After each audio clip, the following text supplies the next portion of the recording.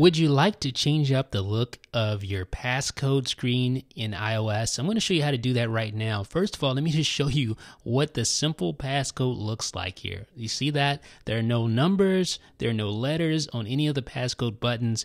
I hope you know where the right letters are, because otherwise you're going to have to go in here and change this back to default settings here.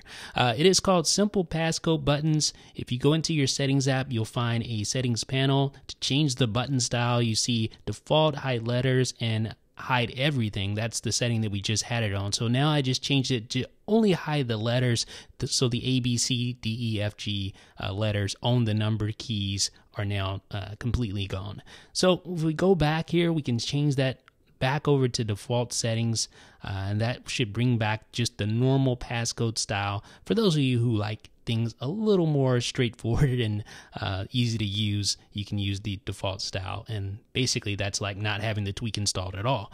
But if you're familiar enough with your passcode, you know the layout of the buttons, it should be no problem. If you head over to Cydia's BigBoss repo, you can find Simple Passcode Buttons. It is a tweak that requires iOS 7. It says no option to configure, but we just saw the options there, so that was obviously a mistake. Let me know what you guys think about Simple Passcode Buttons in the comment section. This is Jeff with iDownloadBlog.